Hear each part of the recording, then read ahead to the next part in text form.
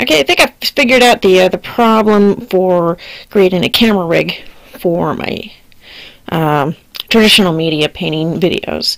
At the moment, I'm recording with my crappy little BlackBerry, so you gotta forgive any kind of quality. Doesn't matter. I don't give a darn.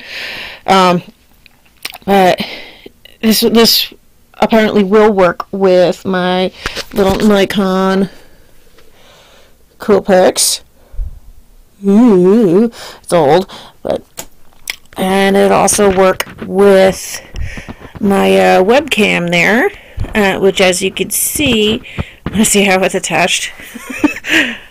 I have found a use for keeping around scrunchies. It is being held on by a scrunchie. Hey, it works. Don't knock it. And it doesn't damage the camera like the blue tacky does for the Nikon. So, yeah, I just took my tripod and have it fully extended with the legs being supported by one of the pony/bookshelves. And my webcam powered by two, those are not my irregular jeans, those are extra fabric denim for fixing other jeans. So yeah, yes, I can sew. By two male-female cords to the back of my PC. Forgive the mess. In the middle of cleaning at the moment, but I wanted to show you guys this. So yeah, we will actually be able to do proper recordings, and you guys will actually be able to see my crappy work. Yeah.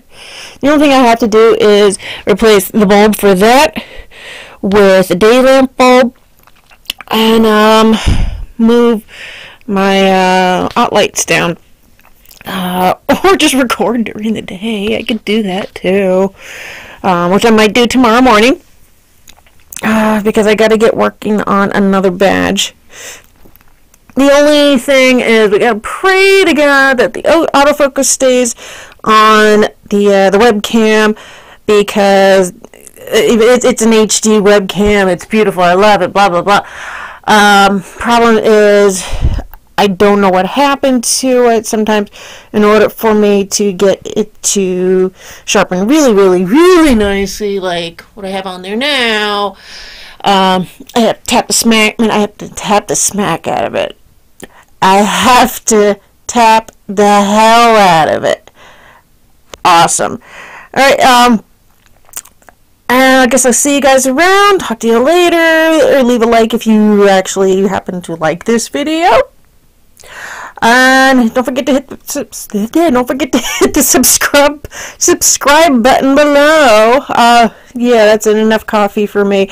Bye, everybody.